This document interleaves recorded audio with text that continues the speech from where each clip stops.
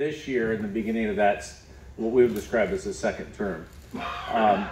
As you look at the problems or challenges in Galion right now, I've grown to believe that the biggest challenge to our growth is the lack of housing. And so we're going to do a number of things to promote tax incentives that council was insightful enough to put in place almost a year and a half ago.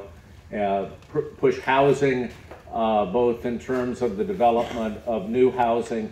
I really think that when you look at the housing inventory, I look out at Marilyn and Craig, and I think they are the realtors in town, almost literally, but practically speaking.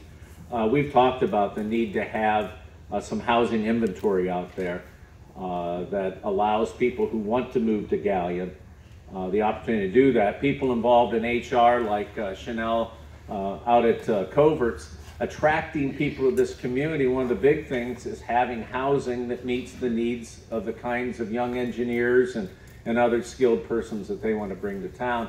So that, Coverts would just be one example of a business that would benefit if we had a little more substantial housing inventory. So that is something that I think from the point of view of City Hall are really working through a list somewhat strategically, and really this year it's clear to us at City Hall and other community leaders that we need to make gains in housing.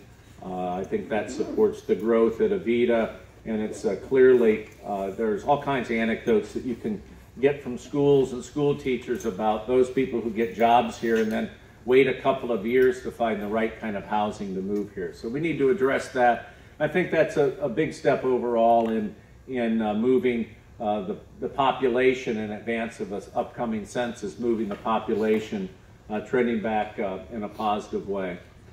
Two other more specific areas that we're going to focus on this year. One is building infrastructure to support the growing commercial activity that's going on in the 598 corridor. So there's going to be projects let and built out in the area of Keller Drive, and really think that with the right infrastructure investment, you're going to find that area out there north of Brant Road will really start to gain momentum, and growth will happen there. The third area is really going to take a little bit, thanks Jill, it's going to take a little bit more time to accomplish, and that is the reconstruction and addition of a third lane on 598 or Portland Way, really from Arby's out to around 30. So that project, some important funding from ODOT, we're going to pursue over the next several weeks, and then line up like you have to for the kinds of funds that would be involved in what is approximately a $5 to $7 million project. So we've not at City Hall wanted to slow down the development in the 598 corridor by adding cost to individual projects, meaning for the Bell stores, for instance, they would have to put in a third lane from point A to point B. We really have made a decision to tackle it more from a corridor perspective than causing, I saw some friends from Firelands here, we didn't require them to put in a turn lane. And so that kind of logic, as each project's come in, I think there's increasing concerns about safety and accessibility of new investment.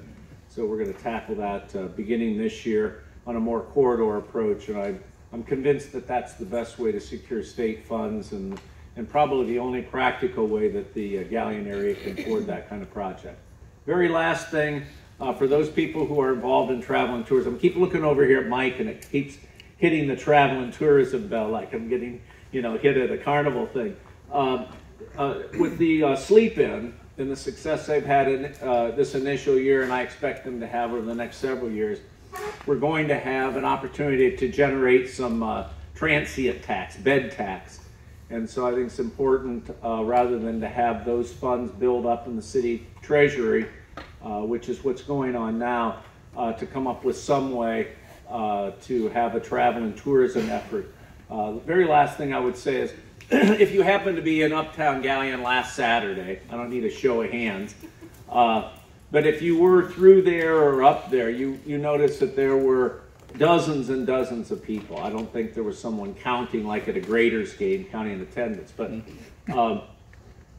just dozens and dozens of people. And so what's going on in Uptown Galion, I think, is a trend. It's not an isolated business. And I think with the kind of support that can come from a locally focused Convention and Visitors Bureau, you can see the support for those businesses that look like retail businesses on one hand, but really are travel and tourism trip generators. And so we're going to begin to look at that.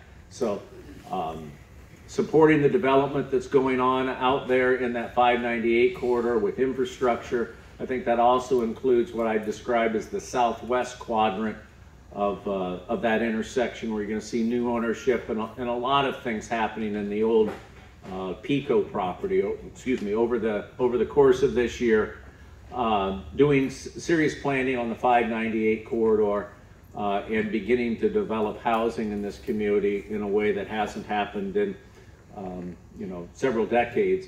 Really the agenda that the city's going to pursue, and hopefully enlist your support and make those goals reality. So thanks a lot for listening.